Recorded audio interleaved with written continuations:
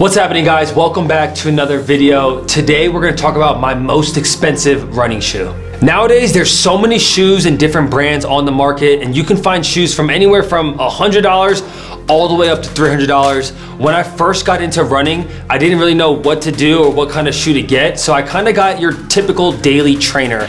And a daily trainer is a shoe that you can wear pretty much every day, whether it's for easy miles, a track workout, or for a longer run.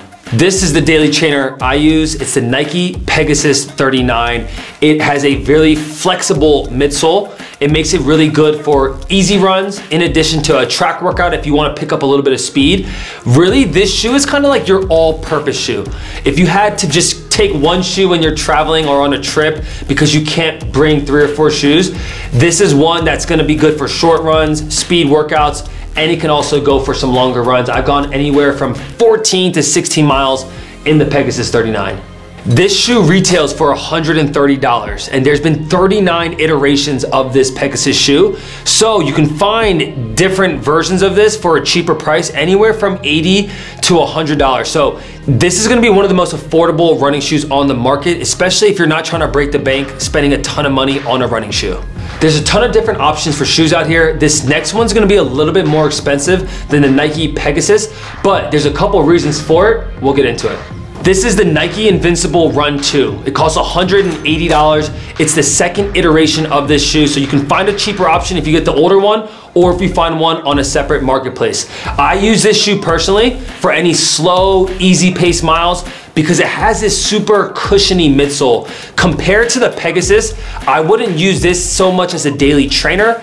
I would use it more if my legs are really sore, or I just want to get that cushiony, bouncy feel of kind of like running on clouds. This shoe is perfect for that. It's also known to be a stability shoe. So if you see that, if your foot pronates or if it supinates, a lot of shoe stores will recommend this shoe because of the cushion, and it's gonna give your foot more of that midfoot strike. Really good shoe, a little bit more expensive than the Nike Pegasus, but it serves its purpose for a lot of easy pace miles, long runs, and for an extra cushiony feeling. Now I'm gonna talk about my most expensive shoe and why I use it. And friendly reminder, if I see people wear this shoe at the gym or at the airport, it really breaks my heart because this shoe is meant for race day and running really fast, not for when you're sitting at the airport.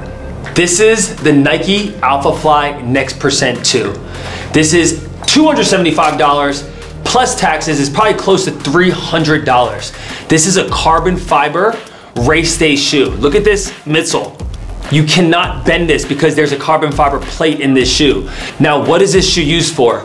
Typically for races, whether it's a half or a full marathon, or if you're looking to get a personal best time. This shoe is super lightweight, and with the carbon fiber, it gives you that extra propulsion when you're on a run, and it's a reason why Eliud Kipchoge broke the world record wearing these shoes. I typically only wear these on race days or for specific marathon paced workouts or track workouts where I'm replicating my marathon pace. This shoe should not be used as a daily trainer or working out at a gym or walking around at Trader Joe's. It truly hurts me to see people wearing this shoe not at the New York City Marathon or at the Philadelphia Marathon, and they're just roaming around in it. You don't want to waste the miles on these shoes because there's not as big of a shelf life when it comes to mileage. Running shoes are very similar to car tires. After a while, there's wear and tear on the shoe, and it makes it less durable and less efficient. So keep that in mind. Use this shoe for race days, for PRs, not when you're deadlifting or squatting. People always ask, but what if I want to break these shoes in, or should I just only wear these on race day? And you should 100% break them in. 2 or 3 weeks before your race, wear these in a track workout. Wear these during one of your tempo runs just to get a feel of what the next percents feel like.